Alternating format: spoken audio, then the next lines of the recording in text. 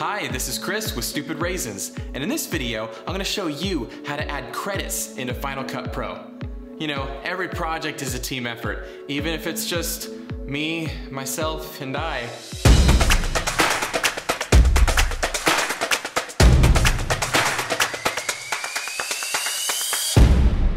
Now I'm going to share with you how to create credits using the built-in tools in Final Cut Pro, and then we're going to look at fine-tuning those credits to give them a cool effect, and then finally we're going to throw on some transform tools in order to make those credits pop even more.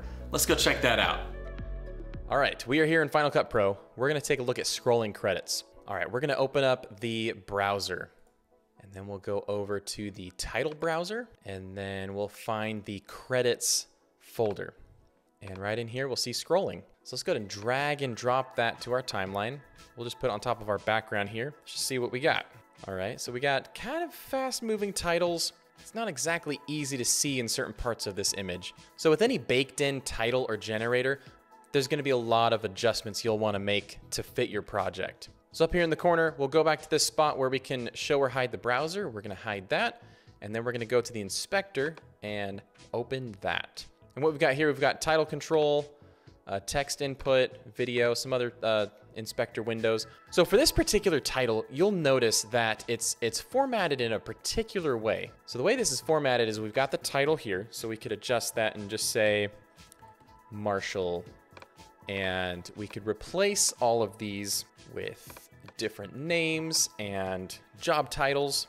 So that gives you an idea of how painful this process can be, of entering all the credits into this text box. So there's a better way to do it. So I went onto IMDb, found the actors for a particular movie that is awesome, and I just went ahead and formatted them like this. But what we want to do even more than that, let's send that away and bring in a numbers sheet. So an Excel spreadsheet, basically.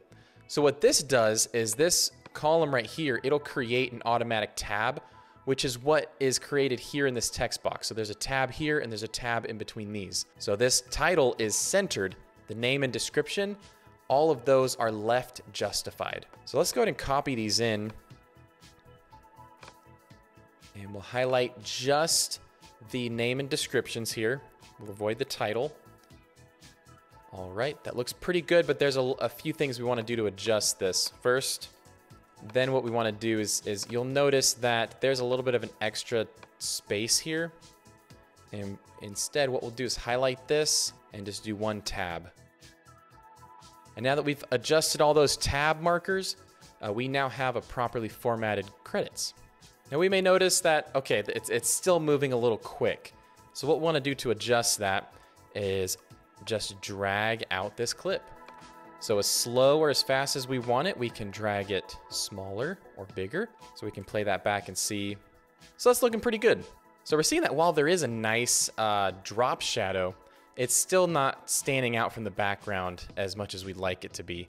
So what we can do with that is we can adjust this background. So we'll adjust the footage to match the title. Let's go ahead and Shift Z to show the full picture here. So we're gonna change the opacity and just make the background image dim a little bit. So all we gotta do for that is just take the opacity meter here, drag that down. That looks pretty good, right around 40%. And we can see that our text, even on the white parts of the image, is standing out.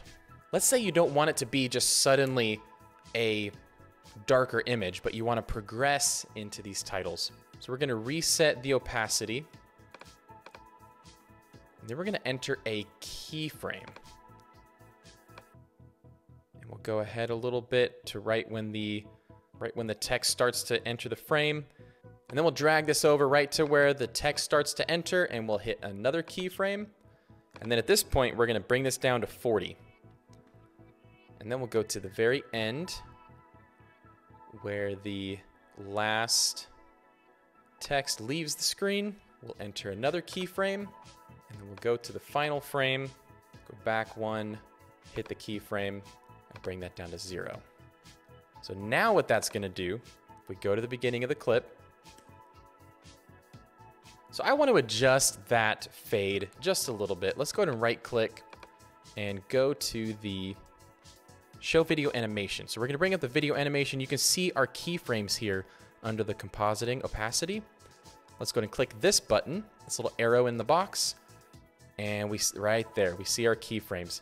That makes just a nice steady decrease in opacity.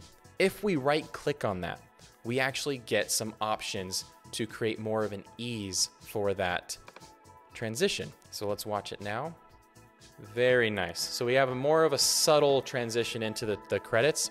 And let's go to the end. Yeah, let's drag this back a little bit. Ease it in. Very nice. Kudos to our team at Stupid Raisins. We're releasing content like this all the time to help with your Final Cut Pro projects.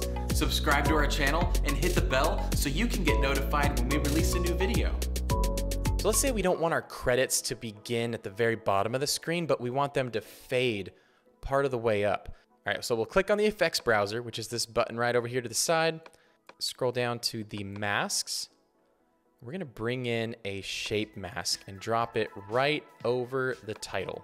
So now you can see already that title appear and disappear in certain parts of the frame. And that's all controlled by these red, circular, square, TV image looking things. So I wanna make a few adjustments to this to improve it. So we're gonna drag this white control point. And what that does is that changes the curvature.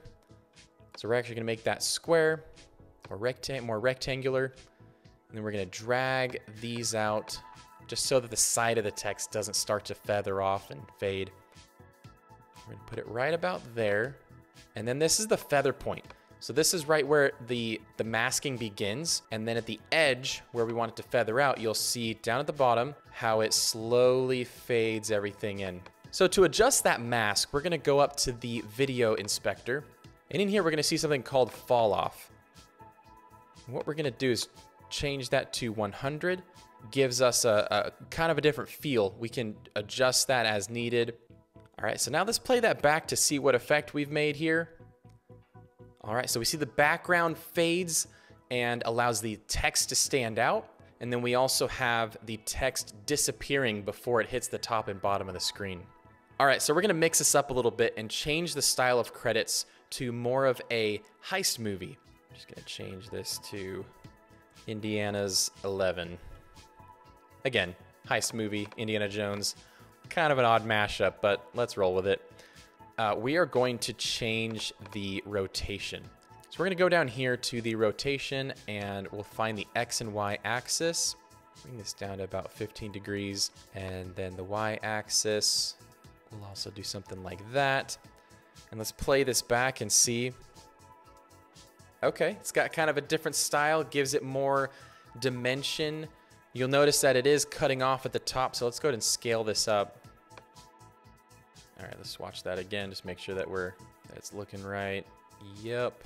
So now what we wanna do is right where the credits go partially up the screen is we are going to press the Option key, drag up another title, drop it right here, and you see we have another title that's following. Let's drag that over a little bit. But what we're gonna do is we're not gonna follow in the same direction.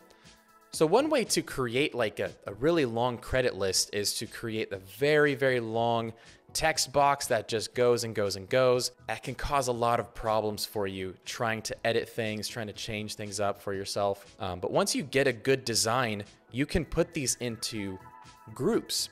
And then you've got, say for this next one, we type in, instead of the actors, you know, we're looking at maybe the producers. And then for another one, we're copying this, dropping it here, and this is audio production.